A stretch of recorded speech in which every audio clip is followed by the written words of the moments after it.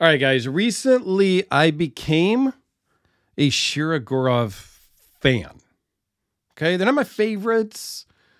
I'm not going to rush out and buy everyone, but I became more of a fan of theirs when Mr. Ed had loaned me in a plethora of Shirogorovs. I became such a fan that one of them I didn't actually send back with him, and I bought the R.J. Martin Shirogorov Soft Overkill. So I love R.J. Martin already and had an opportunity to pick this up from Mr. Ed, and I did. It was around the same time the RQ36 came out, and I missed out on that, even though Mr. Ed sent me that one to check out. Also, I couldn't buy both. He wasn't selling the RQ anyway, so I ended up with this one, which is one of 300. I really became a fan of Shirogorov, though, not with this knife, but with the Hattie Magnetic.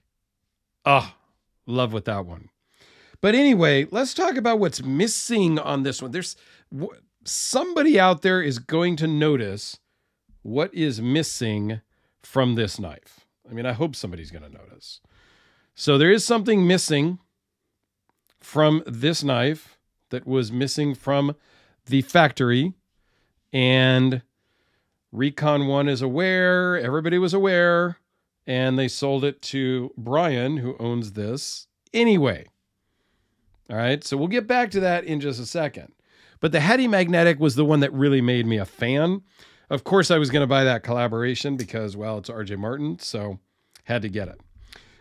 Anyway, long story short is kind of the reason why I am a fan but not a love of them is the flipper tab.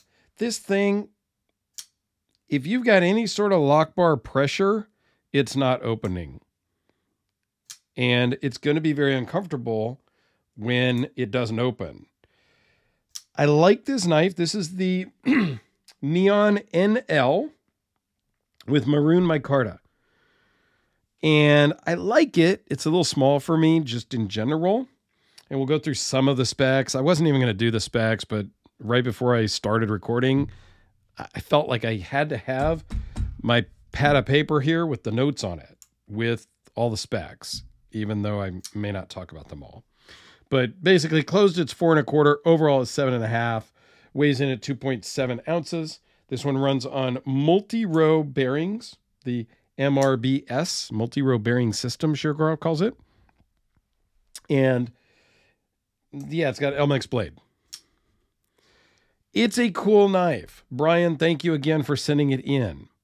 So, has anybody guessed what is missing yet? Maybe if I put this guy in the picture next to it, it will make more sense. It is missing the bear logo. If you go to Recon 1, you can find this one. It was like $550.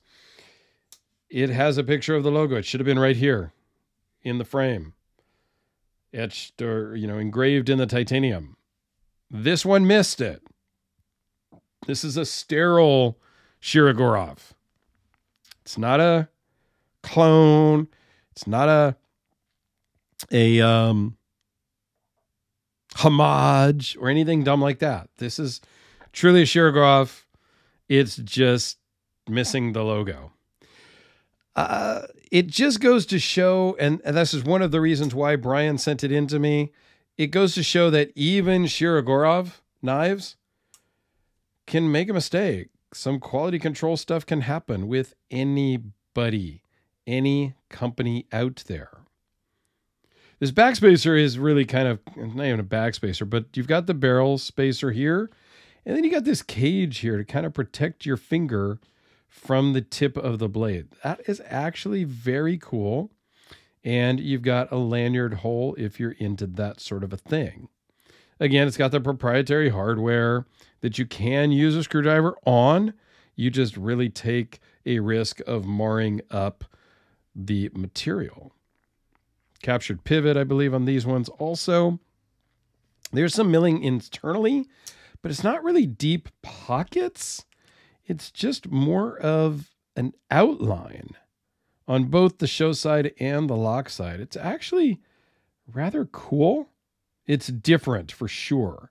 So it's not deep pockets. They've just milled a design into it, which does save some weight because of, well, it is removing material.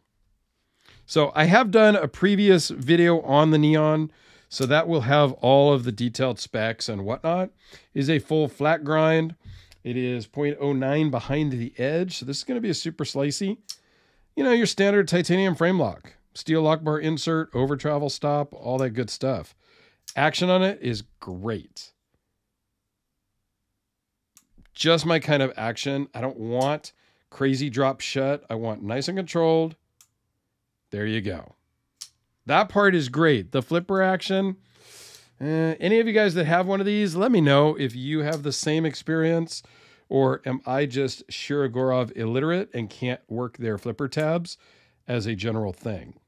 So here is the Neon NL, the RJ Martin Shiro Soft Overkill, oftentimes referred to just as SOK. Here it is with the Sharpie, the Spyderco Delica, and because we can, how about the VC Edge interface? Because any chance I can get to pull that out, God, I love that knife.